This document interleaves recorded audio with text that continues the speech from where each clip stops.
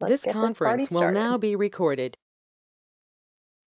All right. Welcome, everyone. Thank you so much for joining us today for 5 in our series of 6 April Tech Chats. We are thrilled to have you with us for putting it all together today. We have if you're somehow not aware, we have done a series of tech chats. The first one was kind of like, oh, what am I supposed to do? Kind of a general breathe, it's okay, we're going to get through this together. Here are some life preservers. And then we did a series of 3 chats, each one focusing on a different mode of communication. And today, our fabulous presenters are going to walk us through kind of the integration of all of those things, and they're going to give you their tips and tricks. So Alice has shared with us in the chat the link to this presentation, and embedded in that presentation we have the links to each of our presenters' presentations so that you can go through and peruse their information at your leisure after the chat is over. Alice, do you want to do a quick greeting? Sure. Is my mic on? Yes. Oh, great. It's a bit of a lag time here. Just wanted to say from Foreign Language Educators of New Jersey, thank you so much, Julia, for facilitating, Christine, Ashley, and Maris for coming in and sharing your expertise with us. And this has just been such a pleasure as we've been able to come together and just really support one another in this certainly historic and difficult time. And I'm just so proud of you all as educators, as human beings, just for the support and universality that I'm seeing among the world language population as a whole. It's just been really heartwarming. So thank you folks for joining us, and thank you, Julia, again for facilitating, Christine, Ashley, and Maris for your expertise, and look forward to hearing from you all today. Thanks, Julia. Absolutely. Yeah. Yes, I think we should all take a moment and pat ourselves on the back for the enormity of what we are currently attempting to do and have been successfully doing for several weeks. Even if it doesn't feel super successful, it's worth noting that we are still communicating information in a way that we were not explicitly trained for. So even though I know that a lot of people show up and they're like, please give me the tools I need to do this better, I think it's really important, especially for our mental health, for us to all kind of be like, there's something to be said for what we're already doing. Sure, we can improve. Sure, we might get a new tip or a new hack or a new platform that's going to help our students, but ultimately, we're doing our jobs and we're doing them really well under ridiculous circumstances. So take a moment and give yourself some credit for that. So our facilitators today, so excited. We have really just had like a star-studded tech chat series. So Maris Hawkins is with us. She is an elementary and middle school Spanish teacher from the Virginia, Washington, D.C. area. Dr. Ashley Warren is an elementary Spanish and dual language immersion teacher from Ashley West Windsor, Plainsboro. I think I said that correctly. I apologize if I didn't. And she is our New Jersey FLENJ Teacher of the Year, so we're very excited to have her back. Some of you might have caught the interview that I did with her that was on our FLENJ YouTube channel. And Catherine Ousselin is the tech god of the French world and a high school French teacher from Washington State, so we are thrilled that she could be with us today. So here's just a quick overview of some of the things that we're going to be talking about. We are kind of free to go off piece. So if you have a question about something, we're going to have some question time at the end. Feel free to put it in the chat and we will get to you as soon as possible. We will also make sure that you have the presenters. As you see, you have their Twitter handles there, so you can certainly contact them or us after the chat is over. If you're like, hey, I still have a question about this thing, feel free to do that. And we do want to share with you that FLENJ is offering this resource kind of as a goodwill thing because we know how difficult this whole period is for teachers, both in the state of New Jersey and also all over the country and the world. We are a 501c3 nonprofit organization. So if you are in a place financially where you might be able to drop a $5 or $10 donation, we would super appreciate it. The link is here. That would help us kind of continue to create high quality programming like this so that we can continue to help you as we kind of move through these unprecedented times. All right, I am going to stop sharing my screen. And I am going to turn things over to Ashley, who I believe is going to be our first presenter of today. So Ashley, let me know if you have questions about or issues sharing your screen.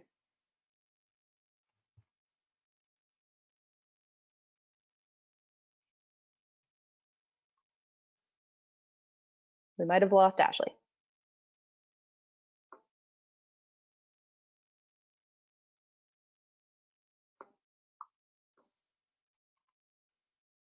Yay, I think Ashley's back.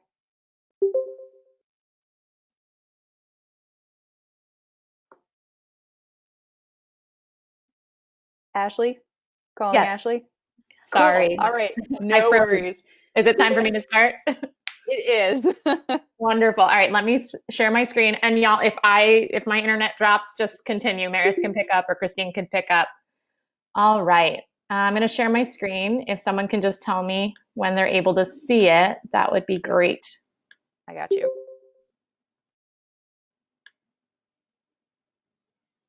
All right, you are good. You see it?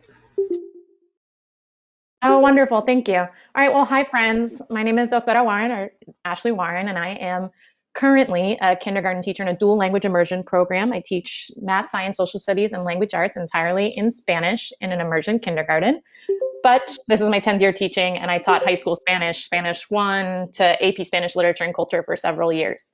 So I just wanted to share some reflections from past tech chats and from talking with other teachers so far. So I just wanted to put out there like grace for all of us. I know Julia had just mentioned that, and like cheers for all of us. We really are doing, teachers are doing an amazing job adapting to the current situation. So I just wanted to say cheers for all of you and grace for all of you and all the things that we're trying and are attempting to do. I think just major cheers for all of us. I wanted to just throw out there that we can still think like language teachers, even though basically everything we know about teaching inside a classroom, brick and mortar walls has changed. We can still provide input, check for comprehension, encourage or create a place for interaction and output, and then provide feedback. And I think while we're really, really focused, obviously, on encouraging and pushing student proficiency, we also want to really look for ways to connect students and help encourage social emotional learning right now. And so, two of the great ways that I've seen some teachers doing that are through providing student choice and choice boards with tech activities and non tech activities, and just different modalities of learning, songs, short films, just lots of art, lots of ways for kids to connect and bring themselves into the work, and ways that acknowledge them as humans with feelings and preferences in this really difficult time. I also have seen and have been able to play a lot of games with my kids, which are great for checking for comprehension, but also just encouraging kids to laugh and to have fun. And that's often one of the things that they love about our classes in the brick and mortar building anyway. So being able to do that right now is a really familiar, awesome way to connect with our kids. Um, I did want to encourage y'all, if you do have a start of class routine that you use in your classroom when you're teaching, to try and keep it up now, as crazy as that sounds. And if you don't have a start of class routine, it's a great time to try and start one. I know now teaching kindergarten, I do like a morning meeting every morning. And whether you're a specials teacher or you're a homeroom teacher or you're a special area French, Spanish, German, Chinese teacher, you can start the class reviewing the date, the days of school, the weather, like fun facts, jokes, words of the day, target language expressions, going over calendar math. All those things are really familiar to our students, and I think it provides that comfort of a routine right now. I teach little kids, so doing a read aloud right now is also really fun, and they're really enjoying that, and it's a great way to provide some input. So that's been a great joy. Um, Another idea is to invite students to engage in a couple different ways, like show and tell, the student of the week. Students of the week in my class get to make a physical or a digital poster about themselves, having a question of the day that I post on Google Classroom or Seesaw or Padlet or Flipgrid that the kids get to answer. And those have just been really nice ways, routines that I'm building into my online class, so that the kids are getting a chance to interact with me and use the language. Some quick thoughts on grading and feedback. My district has been using the line compassion over compliance. Hold on, I just want to see. Can y'all still see my screen? Yep, we can. Great. Okay, sorry. My district has been using the line compassion over compliance, and this idea of just knowing that trauma-informed education, like this is traumatic for our kids right now. Like heck, if we're honest, it's traumatic for us. And so just in every way that we can, and I know every district, every school is different, but to try and act and teach with compassion, and just understanding that kids are going to turn things in late. They might not turn things in at all. It's not just about doing the work. But like we're world language teachers, we already know this. Like it's about empowering them to communicate and meeting each kid where they are. On that note, I truly believe it's more important for us to be giving feedback instead of grades right now. I recognize that many districts are still requiring grades. My district is not, thank God. But that feedback is what we could use to meet our kids where they are and push them forward and encourage them and to drive their learning. I've found this successful with my AP students. You know, like I would get these AP essays handed into me for the high school, and they're like advanced, you know, intermediate, high, advanced, low, and they're producing so much. And I was like, where do I even start with giving feedback? And I just found it really helpful to ask the kids to give me choice, or I gave the kids choice in what kind of feedback they wanted. So I would say, do you want me, when I read your essay or when I read your short answer or when I look at your project, to focus on your text type? Do you want me to focus on agreement of subjects and verbs? Or do you want me to focus on some aspect of grammar? Do you want me to give you feedback for general writing strategies? What would you like feedback on? And asking the students to tell me what they wanted feedback on, it really limited. I didn't feel like I had to give a million different types of feedback. I could really meet the kid where they were and address the types of feedback they wanted. For teaching kindergarten this year, it's a little bit harder because the kids don't necessarily always know what they want feedback on. So that's definitely more of a middle school, high school thing. And then just a note about academic integrity, because I know a lot of people were asking about that in past tech chats. Listen, like it's just real hard right now. One of the strategies I found that's really successful is using DraftBack, an extension in Chrome. And so I can play back a Google Doc to monitor student work to see if they copied and pasted a whole chunk of text in, which is generally an indicator that they used a translator.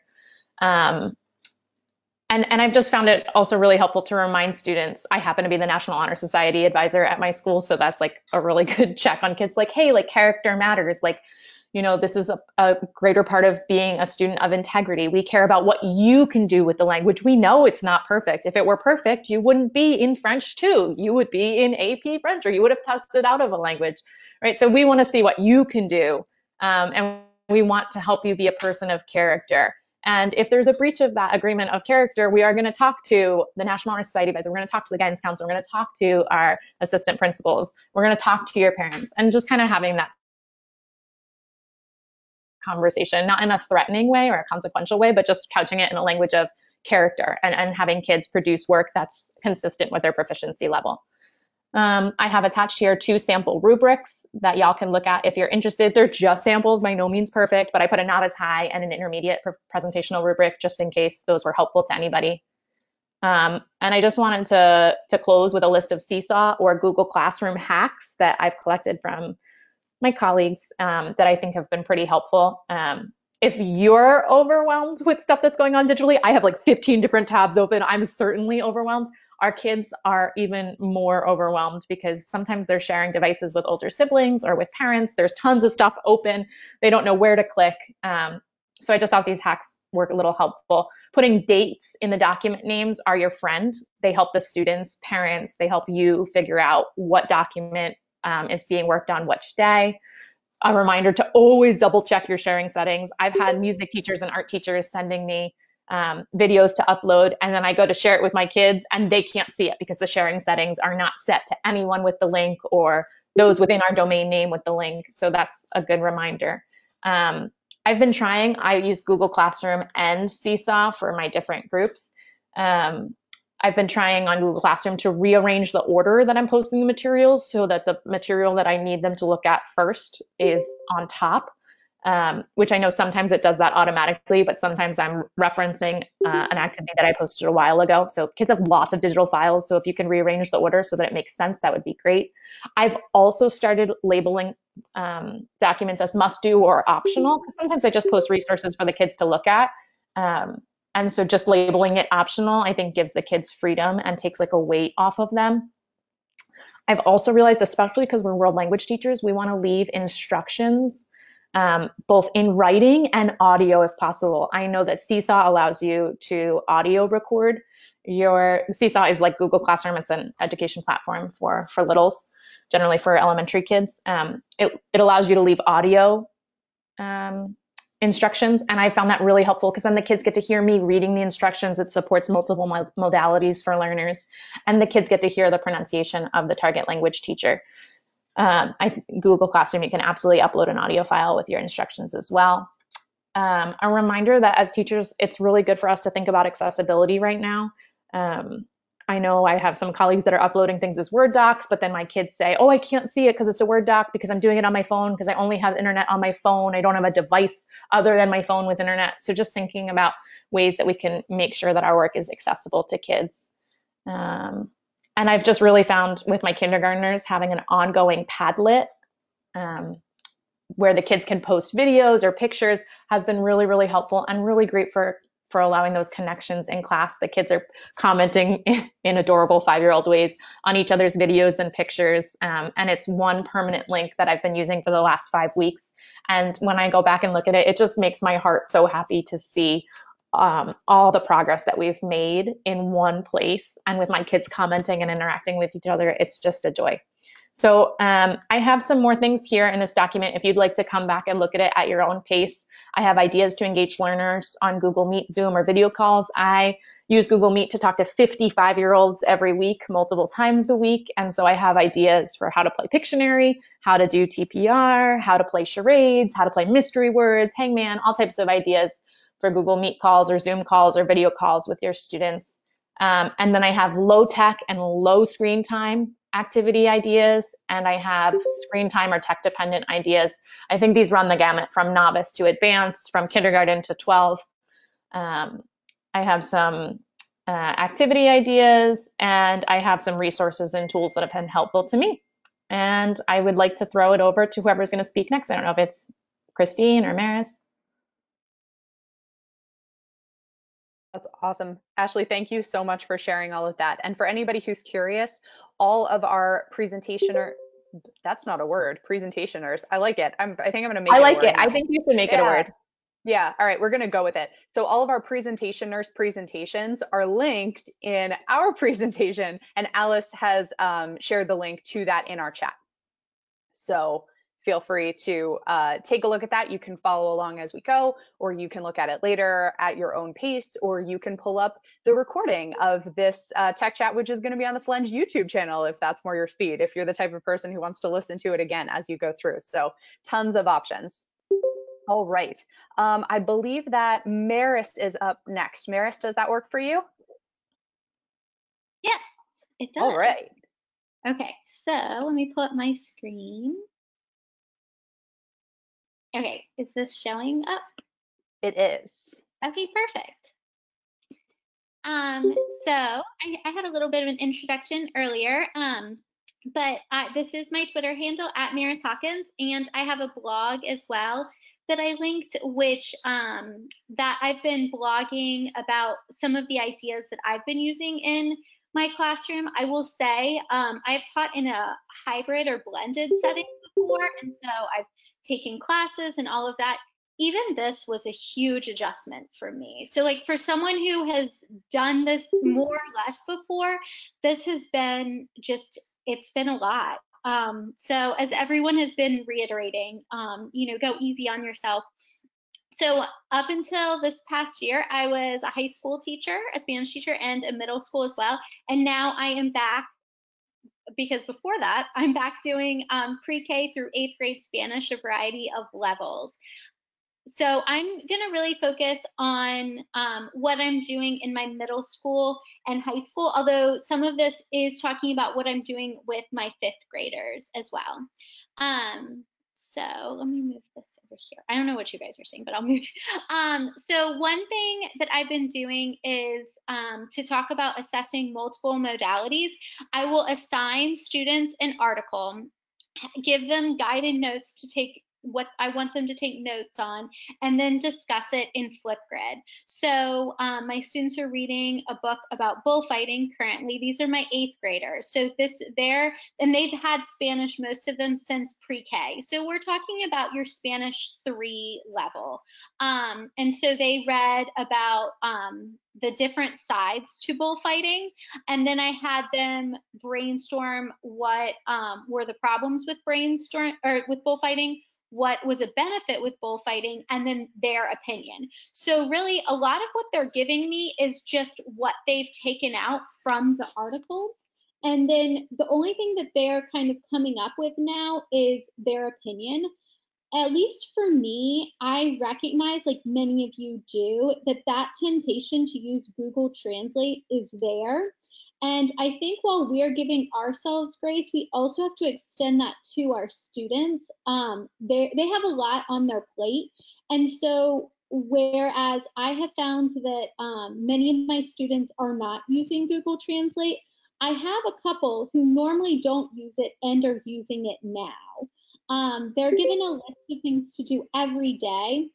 And so just keep that in mind when you're planning. So when I'm doing these things, I'm trying to really think about having them pick out important ideas, kind of saying that in their own words, and then giving me their opinion to keep it short and succinct. I am still required to give my students grades. And so the way that I'm doing to also discourage their use of Google Translate is I'm giving, especially with my 8th graders, one thing we're focusing on is saying a sentence and then supporting their thoughts. Since most of them are around intermediate low, some of them are towards the top of intermediate low, closer to intermediate mid. So talking about a sentence and then supporting it, why is that? So that's one thing that I put in my rubric. And then the second one is understanding, which is, can I understand you? So typically if they've used a translator, they're not used to those words and I can't understand what they're saying. And then vocabulary. Are they using vocabulary that they found in our unit and in what they've read, as opposed to other random words that we haven't talked about? So those are the 3 things that I assessed my students on with this particular platform. I saw in a question earlier, someone said, how do you decide kind of what to use? I am sticking mostly with, as far as assessments, I'm sticking with Flipgrid, and then Google Tools and Edpuzzle. And then I'm just coming up with ways to do multiple things within that platform. So for example, Flipgrid, they're able to record themselves and I can moderate it so they won't see other people's response. Or I can, if I want to do it a little differently, they can see other students' responses and also respond to them to get some of that interpersonal speaking in as much as you can if you're not doing a synchronous class. So that's one way that I've done with Flipgrid. And then the other activity, so this is for my 5th grade, and we've read a book about with some environmental themes. So we're doing a unit about plastic in the sea. So going back when we were talking about using choice board, that's what I did here. I did a slideshow in Google Slides, and then I had students discussing their takeaways. So they had to choose 2. I found a video, there was an article, an infographic, there were 2 videos, and then some memes. And in each of the slides, I said, take notes on 5 new words and a couple of other things.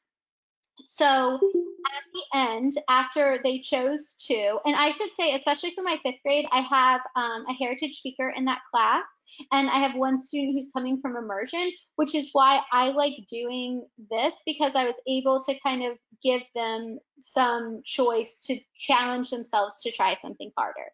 Then I had my students go to the Flipgrid and then record their top 5 important words that they found from in total, and then explain 2 things that they learned using those sentence starters. So here's where I pulled some sentence starters that would help them discuss it. And I also attached a Quizlet for my students to see that as well. So these students are, depending on the level, but some of them are novice mid and some of them are starting to reach up to novice high. And so this is how I did a similar activity, but and still using Flipgrid to have my students talk about that. And then another way that I'm doing is I've been doing a lot of assessing interpretive reading, and one of my favorite websites that I've been relying on is Matt Miller's Ditch That Textbook. He has a ton of graphic organizers ready to go in either Google Slides or Google Drawings. And so this one, they're reading a book about Felipe Ayu, and so I just said, he discussed the problems that he encountered again, so my students can pick it out from the book and then write mostly what they're seeing, and then I'm assessing, is it an important event, did it happen in these chapters that we're talking about, and then also again seeing things like, can I understand what you're saying? So this is one graphic organizer that I've used to assess my students' interpretive writing. And then another one is you could have students take notes on a video or a reading and a video and then compare them in a Venn diagram. And again, here you're seeing what students understood, yet they're able to go back and really use those sources that you're providing them with to get a lot of the words and phrases that they need. And then this just allows them to put on a graphic organizer, and then you can see what they understand based on how they're organizing everything. It's also nicely incorporated in Pear Deck. A lot of people talk about highlight reel, like what does things, like what looks really pretty, and then highlight reel, like what really happens in my class. So my highlight reel for this was, I planned all this. I found this was all on Slides Mania. I got excited. I did it all. And then half of the slides on Pear Deck, I forgot to put that they should type or draw or something.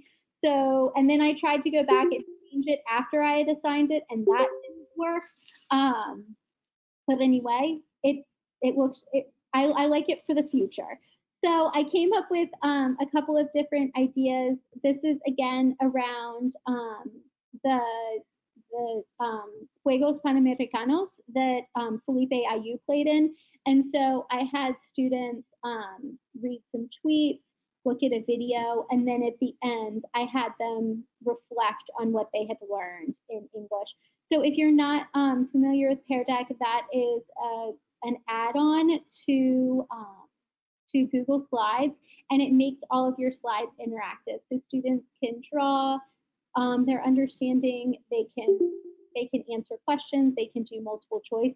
And I just saw this morning that Pear Deck has added the ability to record your voice in these slides in Pear Deck as well. So that's an exciting addition as you're doing that.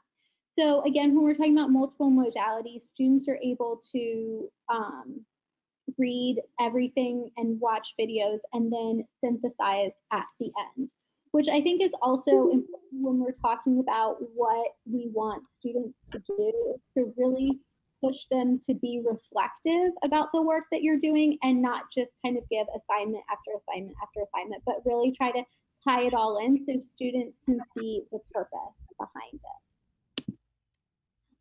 Another thing, so I'll use Edpuzzle a lot, but I like to incorporate extension questions into an Edpuzzle.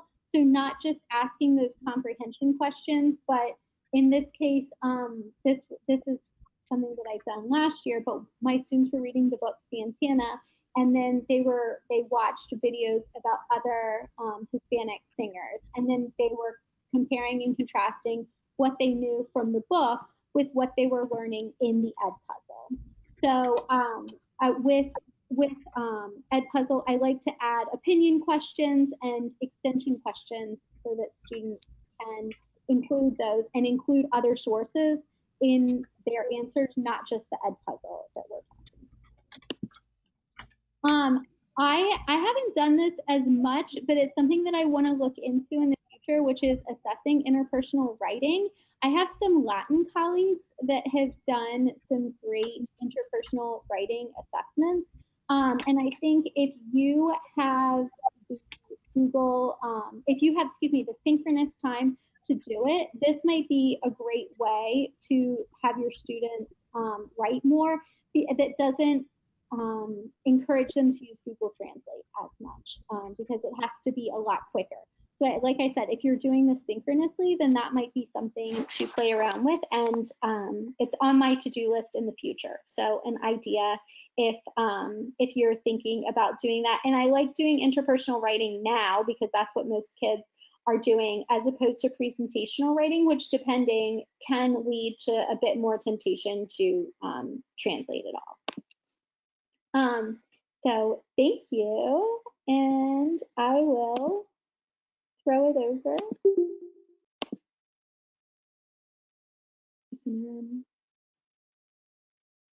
Yay, thank you, Maris. All right, Catherine, our Yeah, tech guru. We are ready. Okay, that's very cool.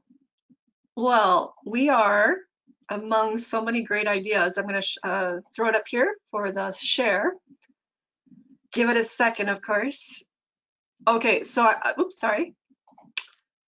I'm looking at this blending with intention and integrity, because I think that if we get a lot of tools thrown at us, we just start grabbing because it's easy, it's free. There's so many reasons that we're using technology right now, but we need to still think about it before we grab it.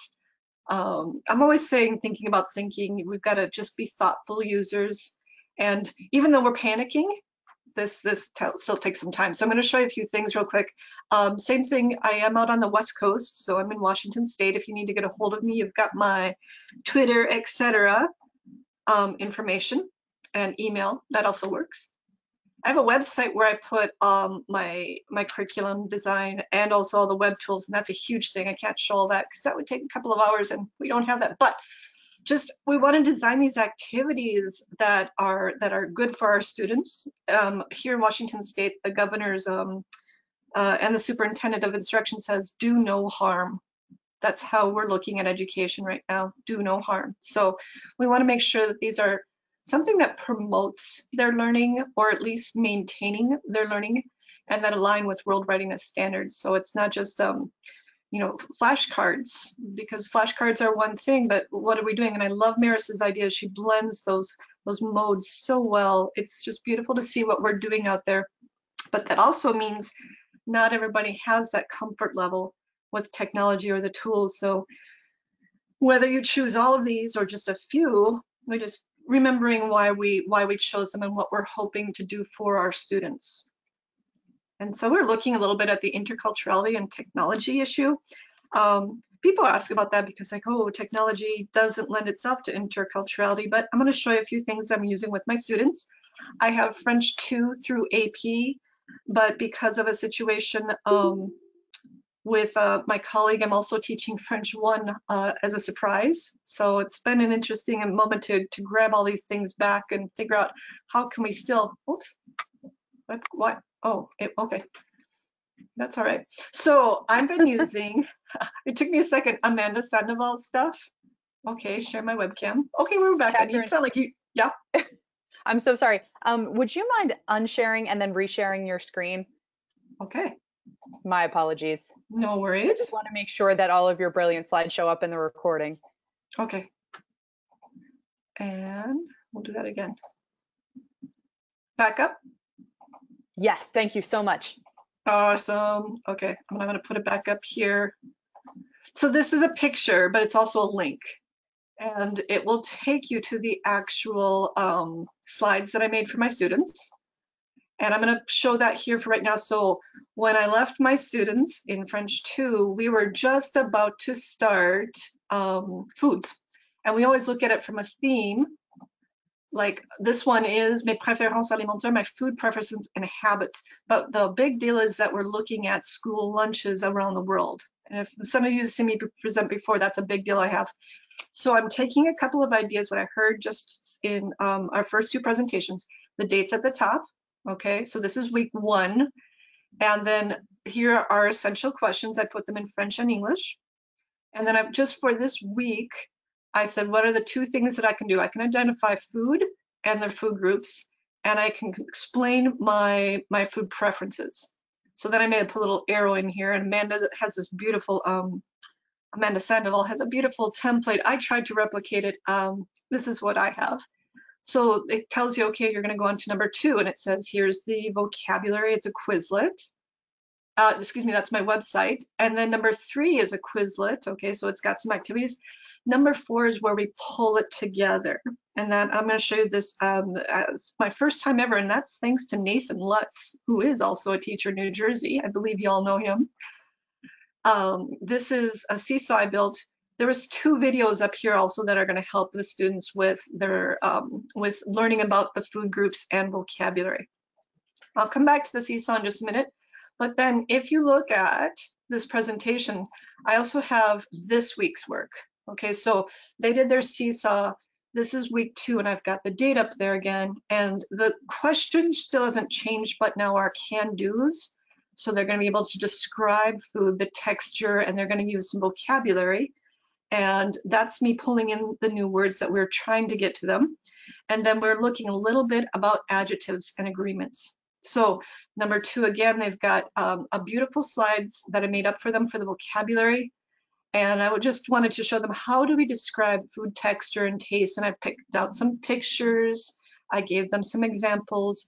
And so I didn't give them the actual word in English. I basically pushed the word through pictures and examples. Okay, so that's what they're looking at in number 2. Number 3, it's another Quizlet. And then in number 4, it's a Google form, and it's got 3 activities with my students actually watching last year's students in French 2. They made these little videos with my school avatar, and I'm not going to play any of them, but you'll have this link.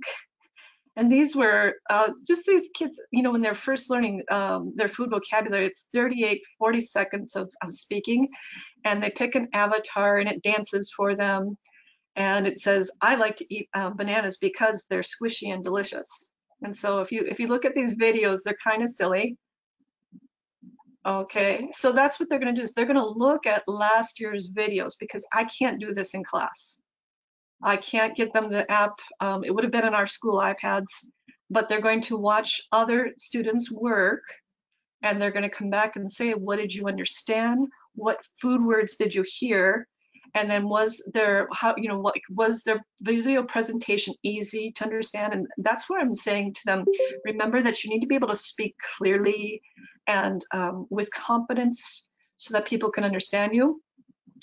I also made a little video for them where I did a demonstration. I had all brought home my plastic fruits and vegetables.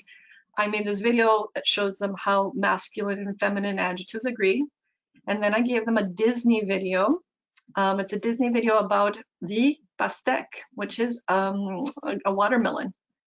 And then I had some extra little questions for them. And I'm always asking them to write in English. For right now, for me, the interpretive mode is the most important thing that, or how do I say it? It's the one thing that I can do the best on supporting the students with. Presentational writing, like Mara said, we can't really expect that they're going to do great work with that. And then interpersonal, we can do some stuff, but for right now, if they're interpretive listening, interpretive reading, I can control that, and then I can check their knowledge by having them explain it in English. Okay, so they're not going to be able to just Google Translate this video, and in fact, I checked, they can't get the subtitles in English. Haha, sneaky me. But I had mentioned that the students would be doing a seesaw post, and this is what I created for them for that first week. I gave them the instructions on the first page. So they're going to look at the vocabulary of the food groups and which words can you identify. And then they're going to use the drag and drop function on Seesaw to put them in. And on the third one, they're going to look at fruits and vegetables, and they're going to talk about their personal preferences. They're going to record themselves saying those sentences. So again, we're mixing the modes in here. And the first one, they're just reading. And it's a pretty good picture. They can see the different food groups. Okay, that's easy. And then I have these pictures to the side. This is a completed, this is Blanca Mendoza. It's her third language, like most of my students. They dragged the pictures into the right group. So I know that they used this picture to show that work. Ooh, okay. The last slide is, and there's a little recording here, I had all of the fruits and vegetables over and around. Okay, so it says, I like to eat. I don't like to eat. I've never tried, and I gave them that word right there because that's new, jamais essayé, and I refuse to eat. So on this first go, they're just putting the words in the categories, so they had to recognize those words. If they don't know what la pastèque is, they would go back to our vocabulary page and look that up. And then they recorded themselves saying 6 of these sentences, like j'aime bien manger les avocats, je refuse de manger les oignons. Okay, so that was a great way for me to grab a couple different modalities in there. And then the next thing they're going to do, we would have done is I have these food pictures from school lunches in the Francophone world, and I had made a map for them on Google Maps. And this is where I said, okay, I want you to get to know the Francophone world. And if you look, they're little school houses, even over in Tahiti, way over there in Tahiti. Okay. When you click on that, you get the school and you get a link to their lunch menu. So I had taken those pictures before and put them on there. And I said, okay, I want you to design your ideal school lunch in a French-speaking country. They took a picture of the cards. We won't have that because they're not going to have the cards. I'm still thinking of uploading the pictures onto Seesaw and having them choose from there. I'm thinking on that. And then they record themselves. For my entree, for my first course, I would choose this because I like or I don't like. So now they're going to start chunking, different parts of sentences to make a big, fat, intermediate, low presentation. I love this. I'm going to have them actually go look at the school lunches. Now, I've been checking the links because, like us, these schools closed in March, but luckily I have some of their menus. They keep their menus up for the whole year. So I can send them to December.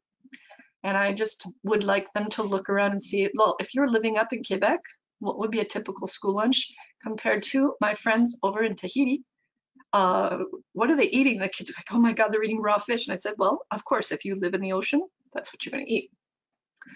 So when I designed these activities for the students, I also did it for French 3 and French 4, because let's face it, we're all stuck at home and we're all eating. What else should we talk about but food?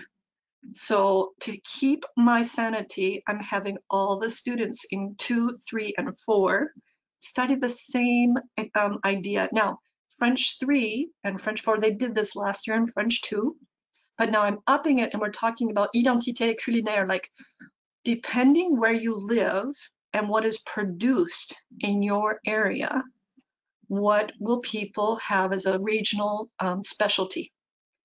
And so I have, again, I use the same template, but I wanted to start with the United States because my students are very, they only really know about Mount Vernon, Washington. And I wanted them to get to know some of the food specialties. So I gave them 2 videos in English, and I'm not too worried about that. Plus I gave them some images to look at that are showing what do people eat around the United States, okay? When they were done, they had a little Google form to fill out based on what they saw in these videos. What would you like to try? What do you think is gross? And their first thing is that they didn't want to try grapple or something from Delaware and the Cincinnati 5-way chili, which is one of my favorite things in the world to eat. To help them get through this, I'm not sure if you know this link. Whoops, it's not popping up. We'll go to it just by hand. I'll fix that. This is called the Learning Apps. It's a free website, and I really like it. They have so many different types of activities. You can browse those. There's some that are already made, and the types of activities that they have are just overwhelmingly beautiful because you can add pictures and text. So I'll show you this one quick. It's real user friendly for little kids. So I put a map of the United States and I put little pinpoints. When you click on it, you have to look at the word and you can get this, like it says green chili stew, right? And then you have to associate, well, what do you think they eat in New Mexico? And some of them chose like the fish sandwich. And I said, no, walleye fish. Okay, you're in New Mexico, probably not walleye. So, you know, we were getting that interculturality in there because the next thing we're going to talk about on this one is the regional specialties in France. And so I'm going to teach, I'm going to share with them geography and cultural identity and how we tie our identity to our food, because that's what we're doing right now, is eating a lot. Okay. So we've got those activities for the students, and it's just a wide variety of them. Now you have the link to this whole presentation because as I usually tend to do, keep going on, and I've given you more tools and ideas. This is what I usually present at a conference. I've been to FLENJ before. Thank you guys so much.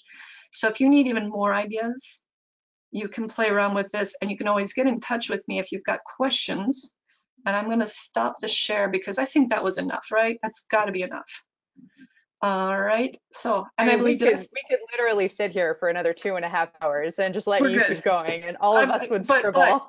but you notice that those tools, Google Slides, most people have used. It's the things that I chose, right, that support what I need or want or hope that my students will engage with. And that's what I'm saying. It wasn't fancy tech. None of that was fancy. It was just meaningful stuff for students to do to show how they've engaged in the language. So Yeah. thank you. Oh, thank you, Catherine. That was amazing. Merci beaucoup, beaucoup. De rien. So we have about 15 minutes left before we all, go do whatever is next on our jam-packed daily schedules. So if anybody has any questions, comments, anything you want to follow up with, feel free to unmute your microphone for a moment or drop a question in the chat, and we'll kind of finish out our conversation here today. Also, don't forget, while we're waiting for questions to come in, that this whole tech chat is going to be recorded, and as soon as the video and audio are processed, it will be available on the FLENJ YouTube channel.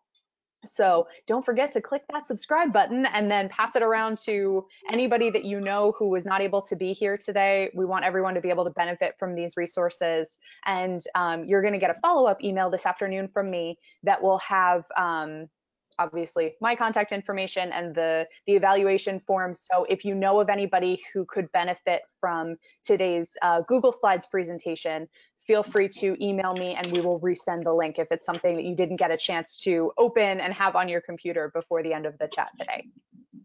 All right, so Matt has a question. What is the food website that Catherine showed before? My first thought is I think we're going to need to be a little more specific, but maybe Catherine. Do you mean the learning apps? probably the learning apps where I built that map, right? So it's okay. I'll put it in the chat real quick so that Fabulous. You can see it, and then you can build one if you want based on your, it's called learning apps, but there's so much more you can do on that, but it's a fun one. Okay. And then you did the school lunch one on Google Maps, right? Yep. I made so I visited all the different schools. I got the links to their menus. I put on a Google map I put the little schoolhouses, and then from there, there's a link and a picture of the school and a link to their menu. It just makes it visual for the kids so they get a better idea of what the world looks like. Pushing in the geography, right? It's true, because if you think about it, when I was going to school, we did like France. Like we stayed in France all the time. So even now, if someone was like, okay, you have to pinpoint Tahiti on a map, I would be hard pressed to do it. And I've been a French teacher for, I'm not going to tell you how long, but like this is something that a lot of our kids don't necessarily know how to do. I think that's one of the great things about like the 5 C's, right? Like I'm seeing in just your one slide, I'm seeing connections to other disciplines, like a greater understanding of your own community, a look at our own cultures, but other cultures, and doing that all within the context of communication. That was what was so impressive about that to me. Thank you. That's one of my goals, is just to make sure, because the first time I ever presented this, My students haven't maybe been outside of our state, some of them really. And you say, so what do they eat over there in Florida? And they're going, Florida, what do they eat? So you got to, I mean, it's true before we, and I even look at, we usually start in Washington State. What are things that people know us from? They go like Starbucks. Like, yeah, but things that we Yeah. produce, because we don't produce the coffee, we just cook it, you know. And you'd be surprised what high schoolers do and don't know. And it's good to come back and look at how we as world language teachers can support what they may have forgotten, I'll put that gently, right, from their social studies classes as they were going through school. And now they know that the world has a better approach to school lunches, because our whole project then after that, if we had been in school, was let's take pictures of our school lunch and show that to the school board, which they presented in French to the school board on, this is why our school lunch sucks. Did you know that over in Tahiti, they have 5-course meals? And they present that in French to the superintendent, and they actually made 3 changes to our school lunch based on our presentations. That's amazing. You know, We had and it's something. just like, Go ahead. no, I just like, that's what we don't study verbs, okay? We're very proficiency, we're very thematic, we're very global based in our program, but it's just, let's change the world one school lunch at a time. Right? That's amazing. So we have a question over in the chat. What is a good website for infographics for elementary? Both for creating infographics and also for finding ones that have been pre-made. So Maris or Ashley, would you have any insight on that? I would say in general, when I look for infographics for any of my students, I think I learned this tip from Amy Leonard a long time ago. I actually Google it and I go to images. So like whatever you want infographic in your target language and then images. If I'm gonna have my elementary students make them, I would have them make them by hand and just take a picture of it. I wouldn't have them do anything. But when the youngest I've done is 6th grade, and I use Canva to create my own infographics, and I've had 6th graders use Canva with pretty good success. I have as well. And then for finding them, I think, Maris, you probably said it this way, and I just wanted to add that I've had a lot of success finding different target language countries by doing Google.pe for Peru, Google.es for Spain, you know, figuring out what that way I'm just including a broad range of infographics. I've also found that looking on Twitter, like Ministerio de Educación de Peru, like Peruvian Education Ministry, and going on their website, and they're posting lots of infographics on school lunches for kids, or on the school day schedule, or on COVID-19 for kids. And so looking at Twitter handles for departments of education or schools of education or ministries of education in different countries has been really helpful. And Catherine, I see you just posted, are both of these, I know the Pinterest board for the AATF French is a fabulous place. Yeah, because we post a bunch of, I mean, I thematically curate all the infographics I can possibly find from all over the world to make sure that teachers have a good resource bank. So our Wakelet is a different approach to it. So it's a little less, Pinterest is fine, you know, it is visual. Wakelet is organized, and I like things organized. Doesn't have to be pretty, but it is. I use Twitter and Instagram a lot with the hashtags to find those. So if you are a French teacher and you need anything, you know, follow us on Twitter, because I'm always retweeting great ideas for you to use in class and how to use them. Like on our Instagram right now, I've been posting every couple of days, like, here's how we take a current topic and share it with our students so they can do a little bit of a writing activity. Yeah, definitely. It's great passive PD. And especially in terms of like the hashtags, I know that I get a lot of great things just by curating my Instagram feed and my Twitter feed, so that, you know, I'm following like the Ministry of Education, or, you know, like the patrimoine, like French patrimoine, UNESCO World Heritage sites, that kind of thing. Especially if you can get the original site in the target language or the original count in the target language, that's a really good way to just kind of have things fall into your lap that then you can say, oh, I think I'll save this, and you put it away until you're ready to use it. And Maris, I think it was, what'd you say? Oh, I think Instagram lets you make collections. so that you can Yes. start putting things in chunks. I'm a hyper Yeah. organizer, sorry. Yeah, and Facebook too. You can save things to collections when you save them. So sidebar, I don't know if anybody does like a house unit, but there's a Facebook group called View from My Window that people from around the world are just sharing pictures. It's so cool. I'm so excited. I think I've saved like 85 at this point because I'm definitely going to need 85 pictures of views from people's windows, but you never know. Um, and How- Maris, I think you shared Leslie Grand's Pinterest boards, which are veritable gold mines and they're for all languages, and she has them sorted by language, and there's a ton of useful stuff there. Awesome. All right. Any other questions, comments for our presenters? Can Waffled like the FLENJ YouTube page? What? Can Waffled like the Oh, FLENJ please. YouTube page? That would be fabulous. And if it has not already been done, it will be reciprocated. That would be We're marvelous. just starting ours. I do the website for Waffled, so now I'm doing the YouTube, and I'm just like, ooh, this is a very good idea. I'll make sure to like your videos. Oh, yes, please. Please do. And yes, we would be very grateful to everyone in the chat if you would subscribe and help us kind of spread the word. We're really hoping that we can reach as many people as possible, just because we worked really hard to curate all of these chats into, modes so that people can find what they're looking for. So we would be very grateful for all of the signal boosting that you could help us out with. All right. Thank you so much to our fantastic presenters today. That I have like pages and pages of notes, and I'm going to go back and rewatch this 4 billion times. So this is very, very exciting. Shannon just shared the link to the FLENJ YouTube channel in the chat. And I think that is a wrap. I'm going to stop our recording. Thank you so much. Here. Good